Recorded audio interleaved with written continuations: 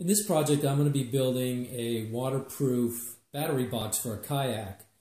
I'm going to be using an Invicta waterproof dive case, which has a foam interior, and I'll open that up for a second. And I'm also going to be using these waterproof 3-gauge set. This will charge a USB, this will read your voltage, and this will be a 12-volt power output. Then I also have a waterproof fuse and a waterproof on-off switch. So this is what the Invicta looks like inside. You can see it's got a nice foam interior, so you can cut it out and use it for whatever battery you may have.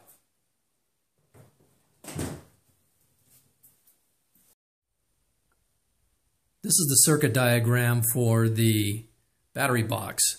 On the right, I have the 3 circles which indicate the gauges, and I have all the negative terminals pigtailed together, as well as all the positive terminals.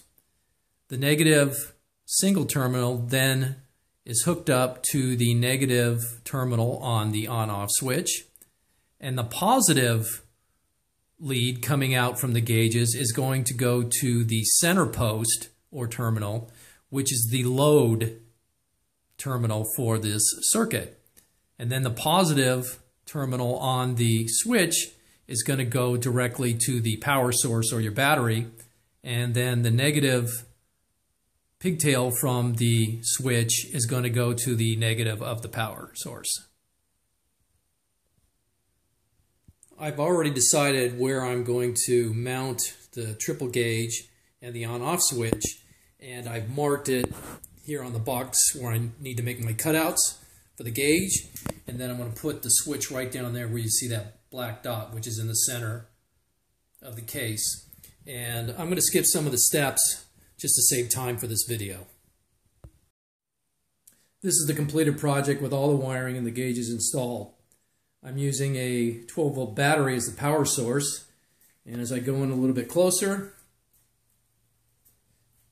you can see I have my inline blade fuse for the power and the 3 gauges connected with the pigtails.